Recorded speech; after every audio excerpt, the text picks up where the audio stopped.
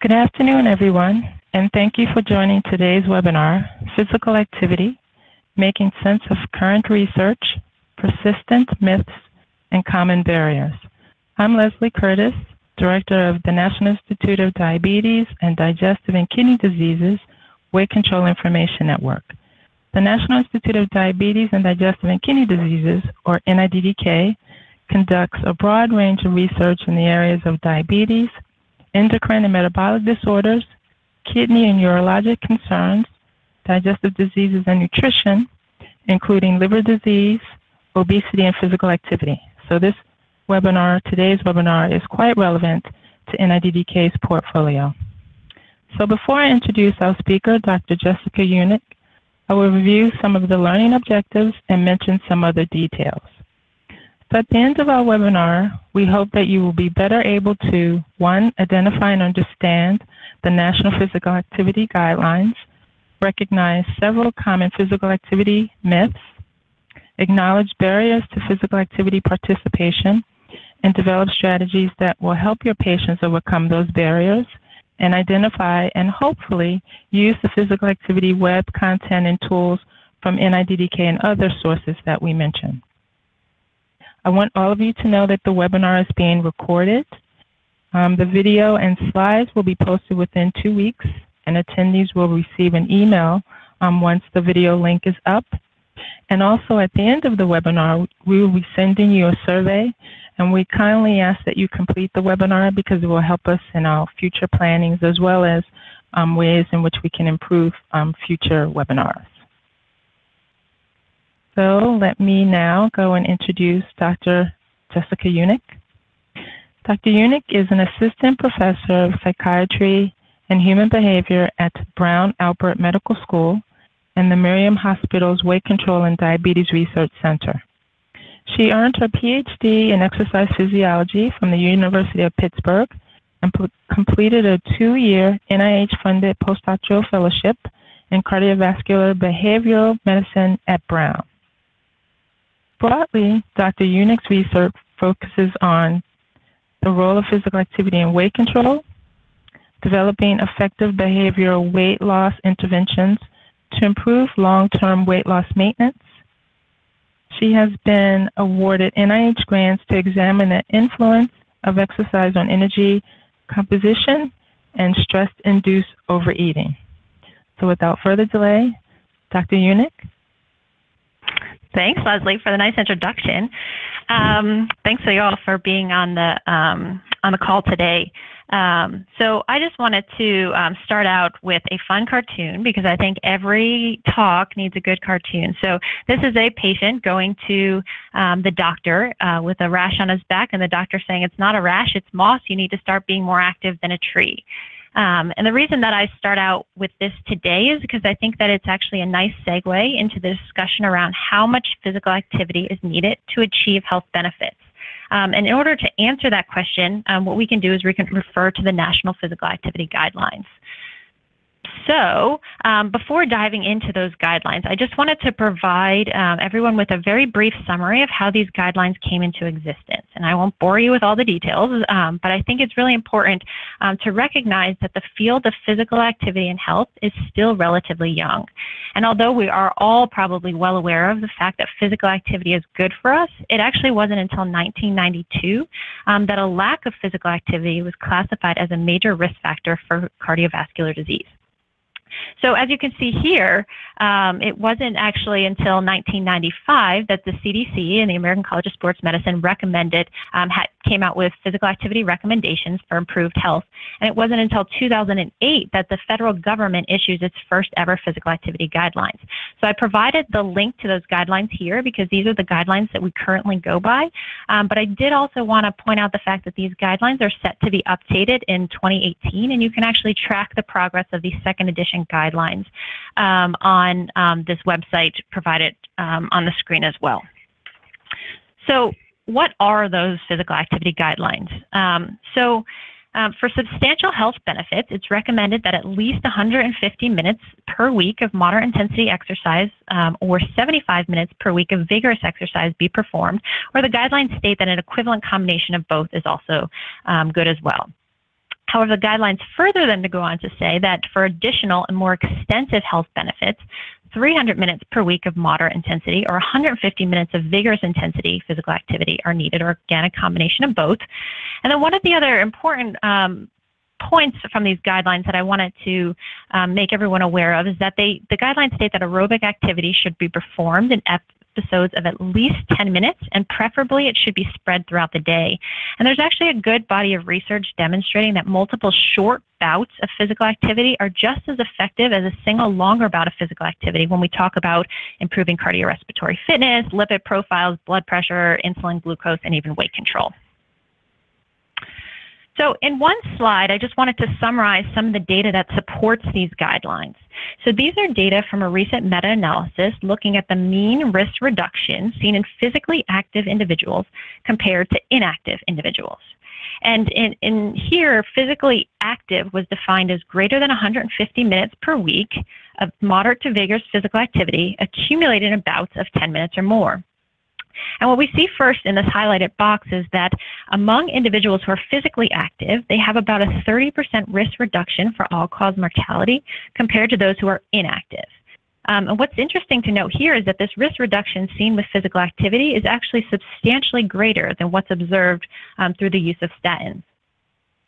So when we look at cardiovascular disease, we see a similar pattern, and that physical activity reduces the risk of developing cardiovascular disease by about 33%. And this, again, is better than statins, which only reduce the risk by about 25%. So I think these are good data demonstrating that exercise really is medicine. And if we just move through this figure here, we can see that the risk of stroke, hypertension, and colon cancer are all reduced by a similar magnitude. And that the risk of developing breast cancer, if you're physically active, is only about 20%. But what's really interesting to note here is that if you're physically active compared to somebody who's inactive, your risk of developing diabetes is reduced by about 42%, which is quite large. And we also know, the data aren't shown here, but we also know that physical activity has a similar similar mental health benefits. For example, it can reduce the risk of depressive symptoms by about 30%, or even lower one's risk of cognitive decline that's often seen with aging as well. So there are a few other important points that I wanted to pull out from these guidelines and just briefly mention today. And the first is that inactivity should be avoided, and some physical activity is better than no physical activity. So adults who participate in any amount of physical activity gain some health benefits. Another one of the points from these guidelines is that the benefits of physical activity far outweigh the possibility of adverse outcomes. So oftentimes people will say that they're afraid of exercise, they're afraid of getting hurt, but the guidelines state that the benefits are much better, that the benefits of the physical activity definitely far outweigh those adverse outcomes. And then finally, additional benefits occur as the intensity, frequency, and duration of physical activity increases. So again, I just wanted to point you to some data that supports this statement that's found in the guidelines that some physical activity is better than no physical activity, and that greater benefits are observed when more than 150 minutes are achieved. So these are data from a review study which summarized findings from 10 different studies, and they examined the impact of physical activity on all-cause mortality. So you can see here, hours per week of moderate to vigorous physical activity is on the x-axis, and relative risk for all-cause mortality is on the y-axis. And what we see is that the greatest risk reduction, or you can see the steepest slope, is actually observed when a very inactive person goes from little activity to about 1.5 hours per week of physical activity. And I drew the red line here to indicate where the recommended level of physical activity is. So it's about 2.5 hours per week. And this tells us that some physical activity is better than no physical activity, even if it's below the National Physical Activity Guidelines.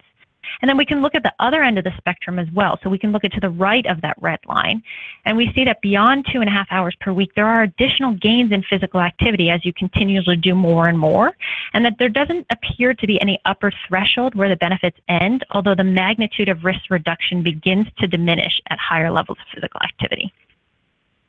And the last point that I wanted to just mention from these guidelines is that these guidelines, in addition to aerobic exercise guidelines, there's also guidelines related to muscle strengthening activities, and that these guidelines state that these types of activities have additional health benefits, and that they should be moderate or high intensity and involve all major muscle groups and should be performed greater than 2 days per week. So in today's talk, I'm not going to focus on the muscle strengthening part of these guidelines, but I just wanted to make sure that everyone was aware of that as well. So the question then becomes, how do we use all of this information that is in these guidelines, and how do we help prescribe exercise to patients? And unlike this cartoon, we actually do need to give patients a little more guidance than just telling them to exercise. So in the exercise physiology world, we like to use what we call the FIT principle for prescribing exercise to patients, where the F stands for frequency, or how often should someone exercise. And the guidelines state that the exercise should be preferably spread throughout the week. So if it's greater than, you're doing vigorous intensity physical activity, preferably 3 days, and moderate intensity exercise, preferably 5 days. And the reason being is that I think that helps if you do it more frequently. It also helps to become a habit as well. So the I of the FIT principle stands for intensity, or how hard should somebody exercise. And as we said before, the intensity of recommended in the guidelines is moderate to vigorous intensity activity. So I just wanted to spend 2 slides here just talking about what exactly is MVPA, or moderate to vigorous intensity physical activity. So there's several ways that MVPA can be prescribed or measured. And the first is that it's often prescribed relative to one's fitness level. So this is often done by either measuring somebody's maximal heart rate, doing a maximal exercise test, or it could be done doing a figuring out their targeted heart rate zone based upon different equations used to estimate heart rate max. And what we see here is that moderate intensity is typically about 50 to 70% of heart rate max, where vigorous intensity is about 70 to 85% of heart rate max. So that's one way to prescribe physical activity intensity to patients. However, I also did want to just make everyone aware of the fact that in lots of studies, or specifically population-based studies, it's difficult to assess an individual's fitness level or even measure their heart rate. So therefore, specific thresholds have been identified that define MVPA for all individuals, and this is independent of their fitness level. So this is done using a term that we call METs. Or metabolic equivalent, where 1 MET is equivalent to rest for all individuals, and then moderate intensity is defined as 3 to 6 METs, meaning that an individual burns 3 to 6 times the number of calories at this threshold compared to rest. So that you can see the number of calories differs based upon an individual's initial body weight. And vigorous intensity is defined as having a MET value greater than 6. So oftentimes this is what's shown in the literature, and this is actually what most of the guidelines are based upon. However, the easiest way to probably prescribe exercise intensity is what we call using the ratings of perceived exertion scale. So there's several of these scales out there, and I just wanted to show everyone an example of one of those. So you can see here, this is a 1 to 10 RPE scale, where you can see that the numbers correspond to different levels of effort.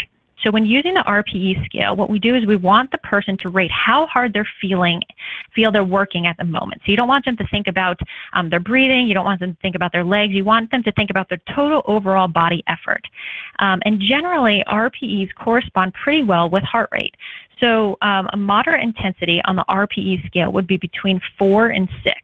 So this means that an individual is probably breathing a little bit heavily. They can hold a short conversation, but it's still somewhat comfortable, but becoming noticeably more challenging. Where vigorous intensity activity on an RPE scale would be about a 7 to 8, where it's borderline uncomfortable. The person may become a little short of breath, but they can still speak a sentence. So one other thing that I just wanted to mention with intensity is the concept of what we call the overload principle.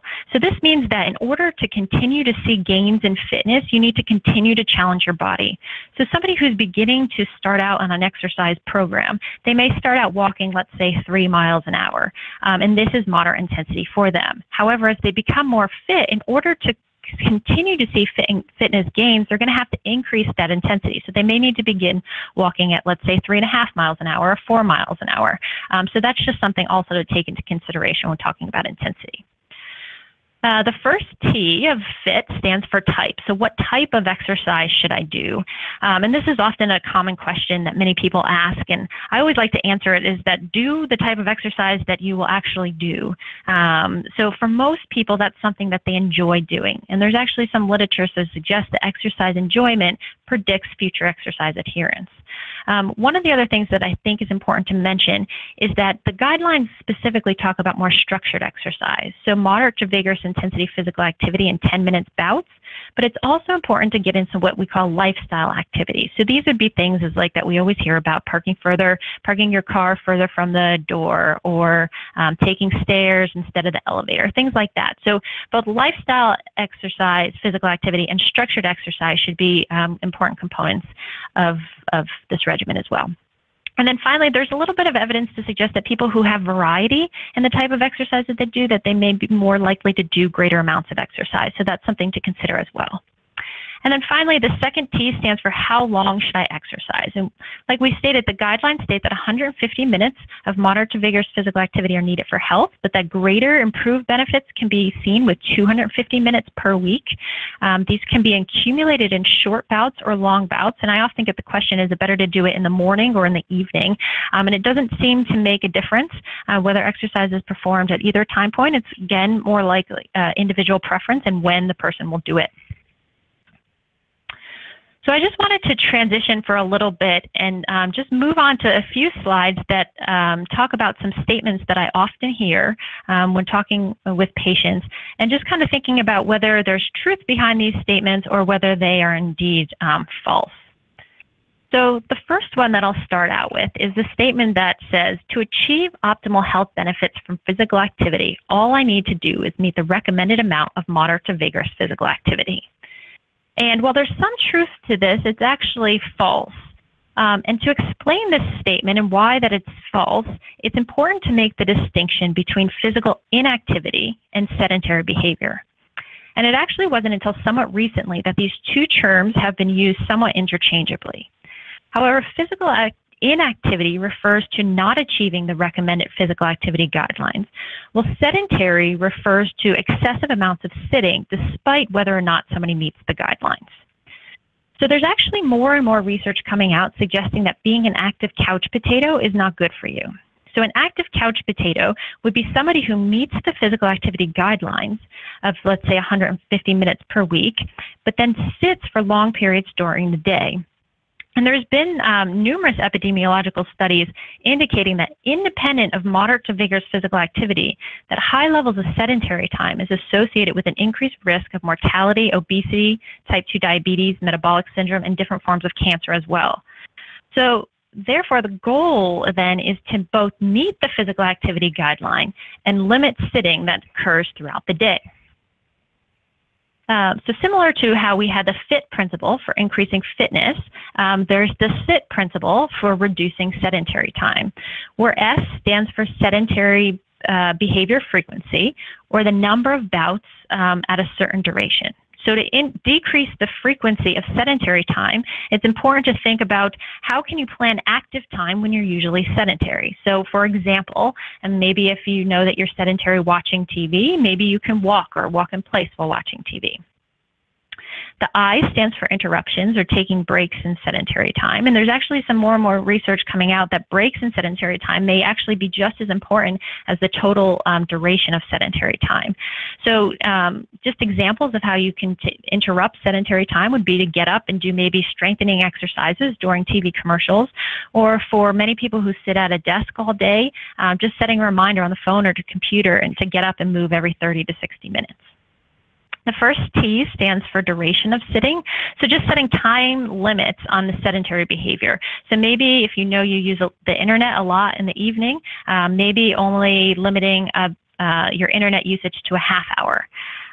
And then the last T stands for the mode of sedentary behavior. And when working with patients, it's good to kind of talk with them and try to figure out what types of sedentary behaviors do they engage the most in. You know, if it's driving the car, sitting at their desk, watching TV, and then thinking of examples of how they can reduce that. So maybe standing up at their desk at work or walking when they're on the phone. So these are just all examples of how to reduce sedentary time.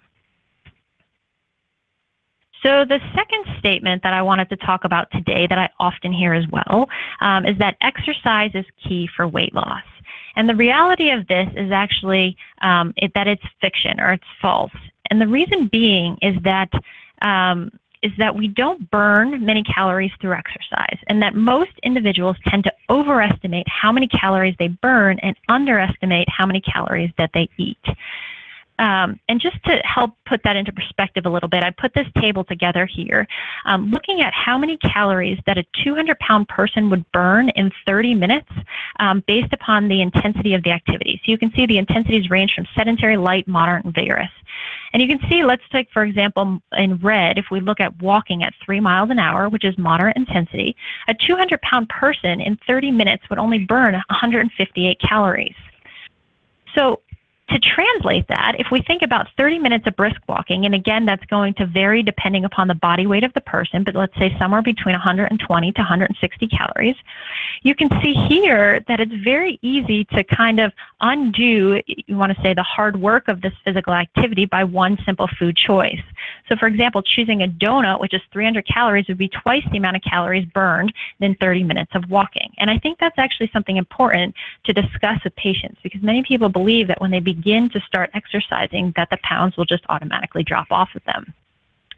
So I just wanted to just show you some data to support this. So these are some older data, but numerous studies have shown this over the years. So this was a 6-month trial where participants were randomized to either diet, exercise, or diet plus exercise. So we can see the red line are participants who were given an exercise prescription and said to do the amount of exercise on their own. And we can see that over 6 months, these individuals lost about 2 to 3 kilograms or 4 to 6 pounds from the exercise alone, which is much less than the diet. So the diet is the line in gray, and we see that diet only produced a weight loss of about 8 kilograms over this time point. However, the combination of diet plus exercise, so the addition of the exercise to the diet, produced an extra 2 to 3 kilogram weight loss, which was the best. However, you can see that diet is actually the driving factor in weight loss and not physical activity. However, it appears to be a slightly different story when we talk about the role of exercise in weight loss maintenance. And several studies have shown that one of the primary predictors of weight loss maintenance is high levels of exercise. And one of the first studies to show this is one displayed here. So this was an 18-month behavioral weight loss study where individuals received a diet and exercise prescription. And then after the study was over, participants in secondary analyses were stratified based upon their level of physical activity. So either less than 150 minutes per week, ranging up to greater than 200 minutes per week. And we see that those who are engaging in the least amount of physical activity, or the top line, lost the least amount at 6 months, but also gained the most between 6 and 18 months. However, we look at the bottom line, are those individuals engaging in 200 minutes per week. What we see is that they lost the most, but what's remarkable here is that they actually maintain that level of weight loss between 6 and 18 months. And that's atypical in terms of, I usually see it more of a checkmark pattern. So how much physical activity were these individuals engaging in? We can see that those in the high exercise group were engaging in over 280 minutes per week. So high levels of physical activity may be needed for weight maintenance. So just to quickly summarize the weight exercise and weight control literature, adding exercise to a weight loss program typically results in an additional 4 to 6 pound weight loss over 6 months. However, just like the guidelines state, greater weight losses can be achieved if more exercise is performed. So if you do more than what's recommended. One thing that's interesting here is that exercise may help to decrease the loss of muscle mass that typically occurs with weight loss. So we know that with weight loss, the amount, usually for every pound loss, about 25 to 30% of that is muscle mass. So if you're exercising, it helps to attenuate that decrease in muscle mass so the individual loses greater fat mass. Another reason to exercise while trying to lose weight is that regular exercise produces improvements in fitness. So as an individual becomes more fit, they can exercise at higher intensities and thereby burn more calories at those higher intensities and contribute to weight loss. And then I should just note here that the amount of exercise recommended for weight loss maintenance is greater than the amount of exercise recommended within the National Physical Activity Guidelines. So according to the American College of Sports Medicine, over 250 minutes per week of moderate to vigorous physical activity is needed for weight loss maintenance. And then the last statement that I wanted to talk about today, which is, again, I often hear, is that many people believe that they need to lose weight before they begin to exercise. And they think that, it's hard to exercise before they lose the weight. And again, I think that this is actually not true.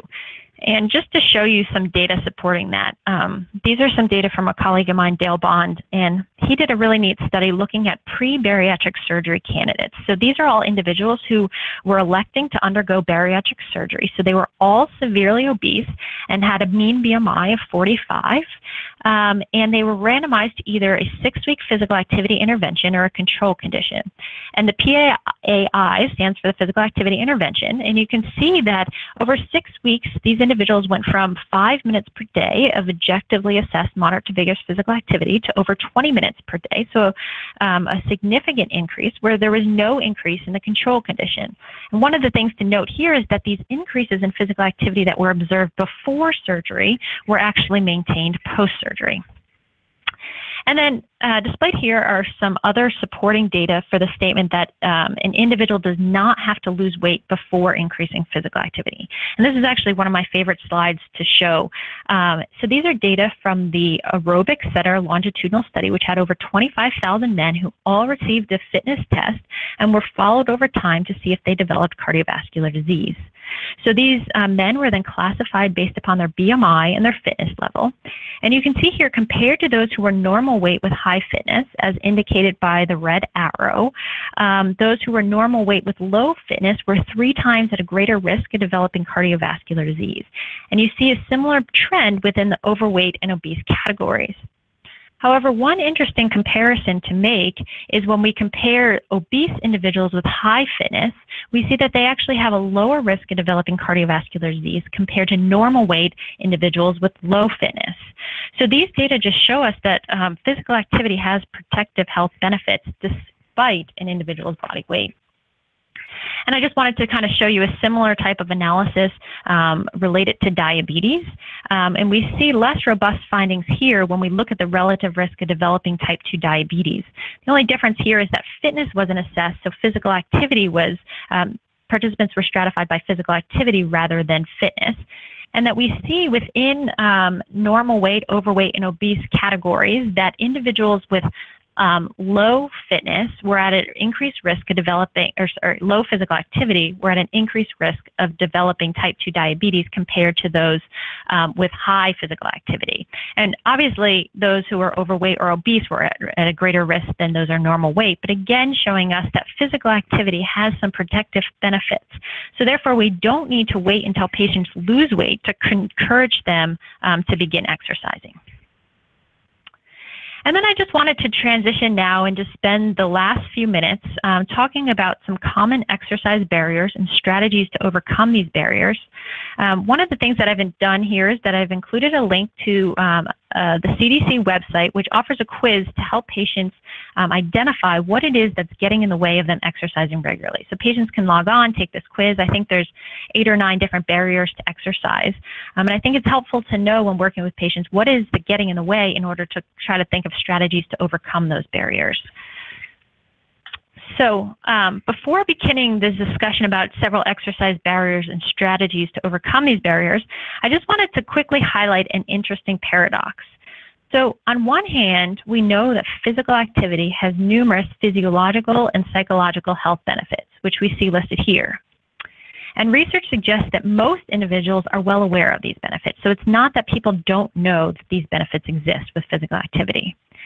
However, when we look at the proportion of the population that meets the National Physical Activity Guidelines, we see here that if we combine the red and the blue segments, that only 43% of our population meets or exceeds these guidelines. However, I should note that these data are based upon self-report physical activity data, and this number is probably much lower if it were assessed using objective physical activity monitors. So this leads to the question is that if most people know that exercise is good for them, why don't they do it? And I think the reason is that many barriers get in the way. And research suggests that the #1 barrier to physical activity is a lack of time. And in our programs, when we talk about exercise barriers, we often have a conversation with our participants, whether it's truly a lack of time or just not a top priority. So obviously there are days in everyone's life that there really is no time to exercise. But for most of us, if we really thought about it, if exercise were important enough to us, we would find time to do it. And when having this talk with patients, most finally do realize that, that they do have the time and that they're just not making it a priority. So other strategies then to kind of overcome this barrier of time that often works for many individuals is to plan. And we always like to say to plan when you're going to exercise, put it into your calendar and pretend that your exercise session with yourself is like an appointment with your boss that you refuse to miss, because we all know we wouldn't miss an appointment with our boss, so why would we miss our exercise session? Oftentimes people think to themselves that if they're unable to get in the recommended amount of exercise, why exercise at all? So it's that all or nothing thinking that gets in the way. And as we talked about previously, the greatest health benefits are actually achieved among those who go from doing no physical activity to some physical activity. So I think that this is actually an important conversation to have with patients as well, is that some is better than none. And then finally, when time is a barrier, it's important to make exercise time efficient or get the greatest bang for your buck. So two ways to do that are to first split exercise into multiple short bouts. So for individuals who have a really hard time finding a 30 or 40-minute segment of time throughout the day, well, maybe they can do 10 minutes in the morning before work, 10 minutes at lunch, and 20 minutes after they get home in the evening. And another thing I want to mention here is that interval or vigorous intensity exercise is a good alternative for those who are short on time. So as we discussed previously, if doing vigorous exercise, you only have to do 75 minutes versus 150 minutes per week of moderate intensity activity. So you only have to do half the amount of activity if doing vigorous compared to moderate. The second greatest barrier to exercise is a lack of motivation. And research suggests that we can tend to get people started with exercising, but it's more and more difficult to help them transition beyond that period of initial motivation and to make exercise a sustained behavior or habit. And for most people, exercising for the health benefits is too far off or too abstract. So helping people connect with why exercise is important to them, we found to be a very useful strategy when motivation is lacking. So asking an individual to identify what exercise will enable them to do that's important to them. So for some, that may be having the energy play with their grandchildren, or being able to walk up the stairs, or do housework without getting out of breath. But helping them connect exercise with their values can help improve motivation. Unhelpful thoughts can also get in the way of exercising. For example, many people have thoughts like, I'm too tired, or one day off won't kill me, or why should I keep exercising if I'm not seeing any benefits? And there's actually two approaches to help patients combat these unhelpful thoughts. So one comes from the field of traditional cognitive behavioral therapy, and the other comes from the acceptance commitment therapy realm. But both require participants consciously recognizing these unhelpful thoughts. So the first strategy is to encourage patients to change these negative thoughts into positive thoughts. So for example, if you're having the thought of, I'm too tired to exercise, changing that to, I will feel so much better when I'm done exercising. And then the second strategy involves identifying these thoughts, recognizing that they're just thoughts, and realizing that they don't need to be acted on, even if they're, even though you're having the thought, you still in that moment have the ability to make a choice. And hopefully you can direct patients to make a choice that's consistent with what it is they identified that they value. So incentives are also a useful way to assist with motivation. And research from the behavioral economics field suggests that if you can help individuals stay engaged with exercise long enough, that it will eventually become a habit. So using behavioral contracts or monetary incentives early on to promote exercise adoption can be a very useful strategy. And there's actually this really neat website called Stickit, which stick.com, I think it is, which allows individuals to set goals and sign commitment contracts and even put money on the line to help them achieve their goals. And research also suggests that if an individual doesn't enjoy exercise, that they're less likely to do it. So therefore, one strategy is to encourage patients to try something new. Even if they don't think that they like it, oftentimes people surprise themselves. And then finally, many people find that having some sort of accountability is really helpful when their motivation is lacking. So maybe this is someone to exercise with or someone to hold them accountable to the exercise goals, or maybe it's the accountability for example, signing up for a race. I've had many people who've signed up for a 5K and done the Couch to 5K program and really enjoyed it. Or even increasing accountability through team or personal challenges with fitness trackers have been helpful.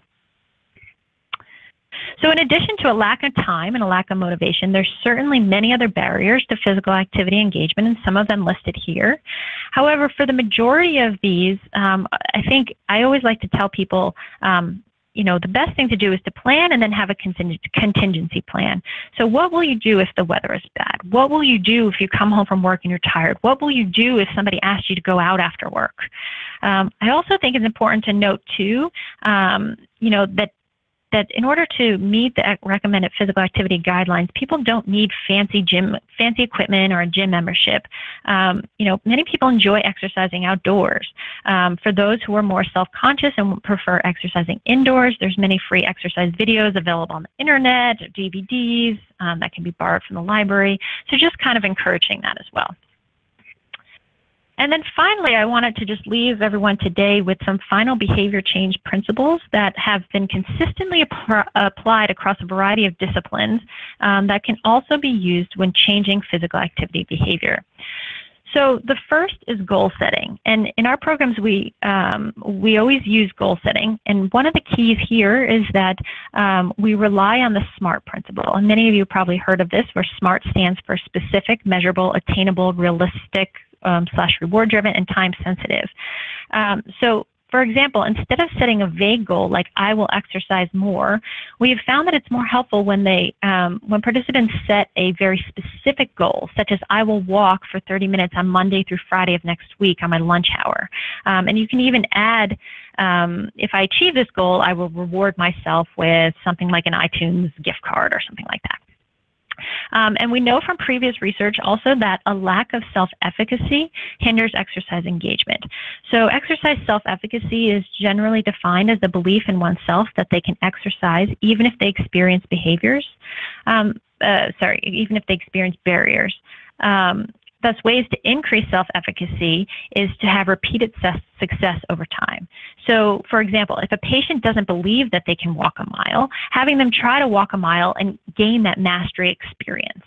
And also, positive verbal feedback from others has been shown to improve self-efficacy. Self-monitoring is also helpful for assisting individuals with achieving their goals. So in the case of exercise, this could be writing down their steps from the pedometer or using a fitness tracker, looking at their steps or MVPA minutes from something like the Fitbit. And then finally, there's this concept of stimulus control, which refers to changing the environment around us, since our behavior is often triggered by the presence or absence of other stimuli. So for example, in order to increase physical activity, you can tell your patients, for many times, putting their sneakers by the door to encourage them to get out and walk, or clearing off the treadmill or moving it from the basement as a trigger to use it more often, or putting Post-its on the refrigerator to remind them to exercise. So hopefully these are a few other behavior change strategies that can be applied to patients who are struggling to find motivation. And that is all I have. So I am going to turn it back over to Leslie, who will tell you about some of NIDDK's resources that may be helpful to you and your patients. So thank you very much, Dr. Unick. And as Dr. Unick said, I will briefly mention some web-based content from NIDDK and some other sources that you may help, that They help you help your patients manage and adjust to the many myths and misconceptions about physical activity and weight management. Because as we've learned from Dr. Unick, providing patients with health information and tools backed by research, solid research, is critical. Not only is it critical, but if it's backed by research, you can also hopefully be able to use it because it's a reliable source. And the NIDDK and other government health organizations do, in fact, try to provide free web-based content and tools which your patients can use to support their physical activity goals. So I will highlight just some examples of NIDDK content about physical activity that may help your patients. So as many of you know, when developing a physical activity plan, taking the first step can feel like an amazing, major, big challenge for patients. But in addition to having conversations with healthcare providers, resources that you may provide your patients can help them identify their goals, also strategize to overcome their barriers, as Dr. Unick mentioned, and get going. So NIDDK provides just some resources that I have here that we hope will help people get started. The first is a walking brochure. This brochure lays out a walking program that people can use to help them get started and also to maintain their walking program, and it also provides some sample stretching for folks. In addition to the walking brochure, we also have what's called Tips to Help You Get Active. It provides people just general ways in which they can set physical activity goals so that hopefully they will be able to achieve their goals. It identifies and discusses roadblocks, another thing that Dr. Unick also mentioned. Dr. Unick provided some great tips for overcoming barriers earlier, and the NIDDK also has some additional resources which we hope and we think may help patients overcome their barriers, including conditions such as diabetes, which I mentioned. NIDDK conducts a great deal of research in, as well as obesity. So we have some content that actually combines these efforts. The Diabetes Diet, Eating, and Physical Activity document, it actually presents a meal plan for people, particularly folks with diabetes. In addition, it integrates physical activity for people with diabetes, because doing physical activity for patients with diabetes, the requirements are a bit different for folks who have not yet been diagnosed with diabetes and do physical activity just for general health. We also have a document and content called Staying Active at Any Size. This is a pretty impressive document because it encourages everyone to be physically active. As Dr. Unick said, some people think that they somehow need to lose weight in order to become physically active. This document encourages people to not think about that. It provides tips for people of all sizes to become more physically active.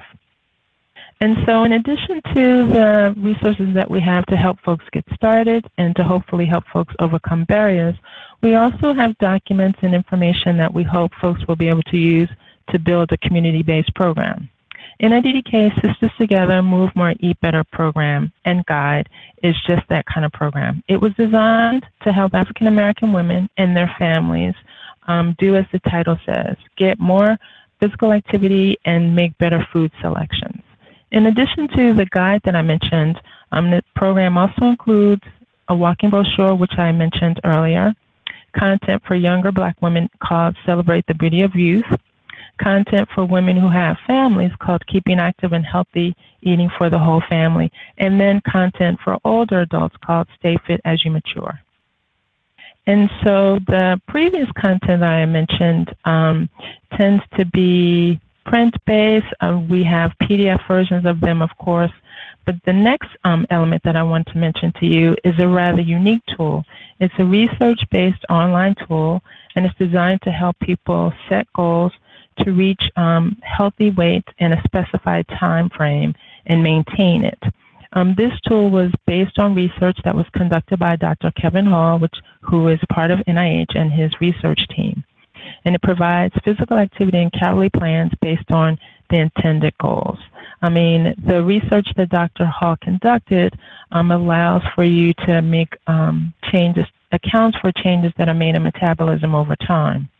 And you can learn more about the Body Weight Planner at the link that appears on the slide. And I just want to mention, in addition to learning more about the Body Weight Planner itself, there's also a video that will take you step by step. And then one last item that I want to mention before we go to the next slide about the Body Weight Planner is that in 2015, NIDDK and the USDA partnered to add the Body Weight Planner to its Super Tracker. And so this slide brings us to other resources. And one of the first ones that I want to mention, that I mentioned previously, is the USDA Super Tracker. So please, at the end of this webinar, please feel free to go and check out the Super Tracker, because you can go through the Body Weight Planner, add all of your information, help your patient walk through all of his or her goals and physical activity and calorie goals, and then plot it in the Super Tracker. Other resources include the Physical Activity Guidelines for Americans, which Dr. Unick has mentioned a great deal, and as she also noted, is undergoing updating. And the American Heart Association's Obesity Guidelines, which NHLBI actually helped start these guidelines. And then lastly, the USDA Dietary Guidelines, which most of the content that I mentioned in the previous slides are based on. And so I want to encourage you to provide and send in any questions that you may have. So Leslie, I have a question that got sent to me. Should you want me to answer it? Absolutely. All right. So question one is, what do you think will be changed in the physical activity updates in 2018? I don't know a ton about this, but I know that there's a whole advisory committee which has been reviewing the current body of literature. I think some of the problems with the physical activity literature is that there's a really somewhat lack of some well-controlled studies in this area, and I think there's starting to maybe become a little more funding in that area to answer some important questions. But I do think I know some of the things that have been discussed are talking about what I mentioned in one of my slides is adding more to the guidelines about inactivity and the health risks of being sedentary or sedentary for too long. I believe that might be making into this 2018 guidelines. I think that there has also been some talk around, instead of the typical recommendation for exercise intensity is, to moderate to vigorous intensity or based upon heart rate or RPE, but I think that there's becoming more of an emphasis on helping individuals choose an exercise that feels good to them. So there's some research to suggest that if the exercise feels good to individuals, that they'll be more likely to do it. And there's, I think some of that may make it into this new set of guidelines. But we really do, we do know, I showed you that one chart where that, something is better than nothing, and that 150 minutes of moderate to vigorous physical activity is recommended. However, most of that is based upon self-reported measures. So we're starting to get, there's starting to be more and more studies with objective physical activity monitors, which will hopefully provide us some more data as well. And we still really do not know, we don't, even though the guidelines say, for example, 75 minutes of vigorous intensity physical activity is equivalent to 150 minutes of moderate intensity physical activity. We still really don't know that for sure, and that we really do need a good trial in that area. So do you have any recommendations and resources for quick group activities at a very sedentary workplace? So that is a good question. I don't think off the top of my head I have any good resources for that. But I think as a workplace, there's more and more studies being done, and this is not necessarily very feasible to do, but like standing desks or cycle ergometers under people's desks. But there's some people doing some interesting research, which I think is something that could definitely be done in the workplace in terms of determining different time schedules to prompt people for periods of inactivity. So if you know that you've been inactive for 30 minutes or 60 minutes, we're encouraging just setting a little reminder or an email blast or something like that to kind of get up and move. That's certainly worked. I know some offices have used walking meetings instead of sitting, or kind of standing while walking. But I would have to, I don't know if Leslie, if any NIDDK has any resources off the top of your head for quick group activities at a sedentary workplace. I'm assuming. Some of the ones that you mentioned, but not more than the ones that you just mentioned. Okay. Do you have any favorite exercise videos for people who are just beginning an exercise program? What strengthening activities do you suggest for patients who haven't been doing any?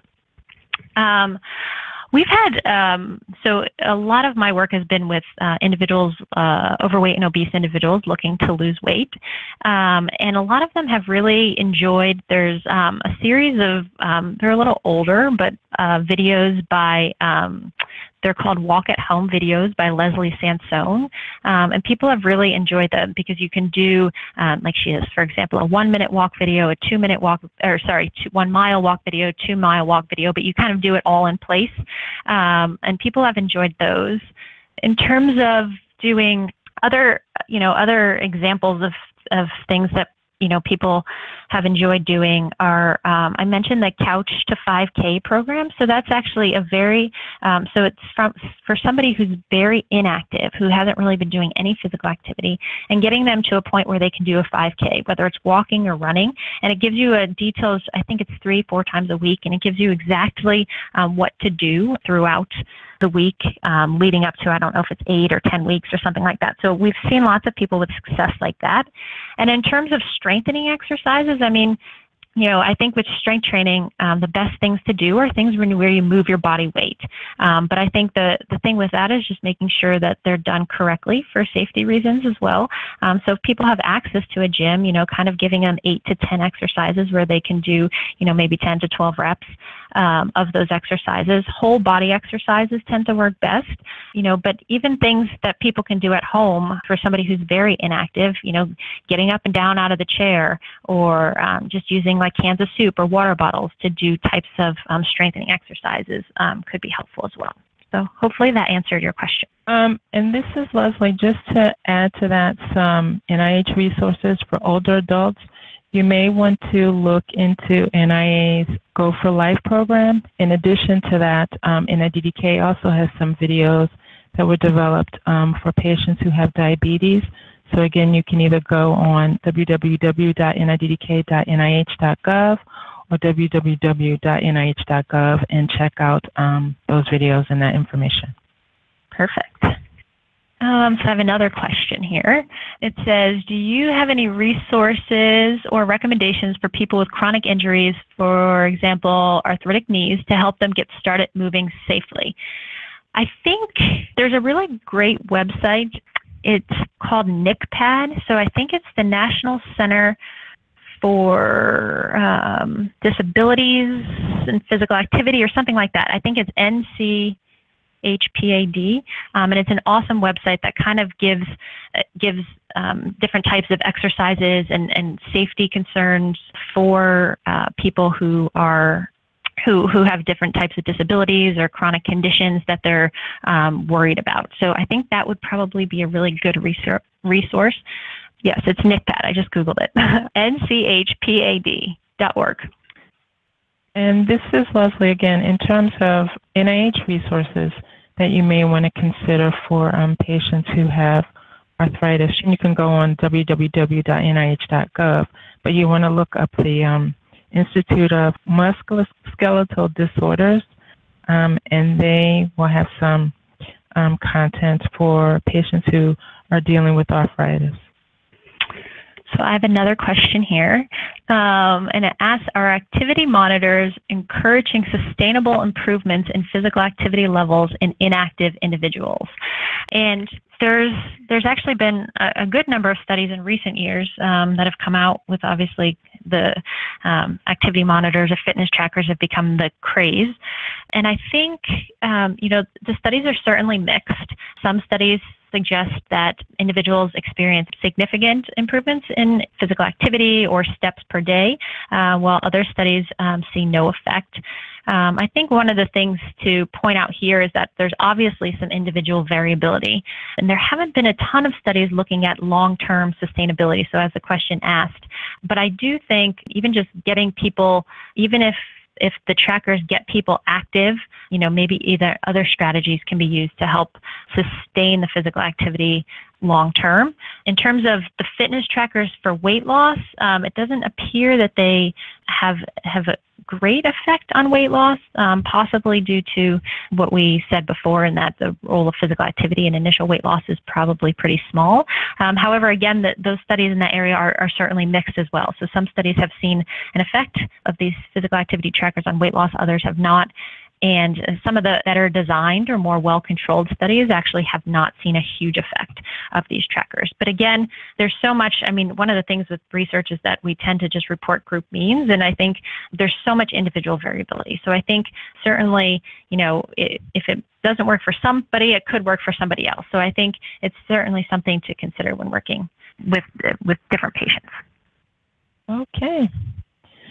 Well, we want to thank Dr. Unick, and we want to thank all the attendees for joining this webinar and also for sending us your great questions. And if you have any questions or health information from NIDDK, please call 1-800-860-8747, or you can certainly email us at healthinformation@niddk.nih.gov.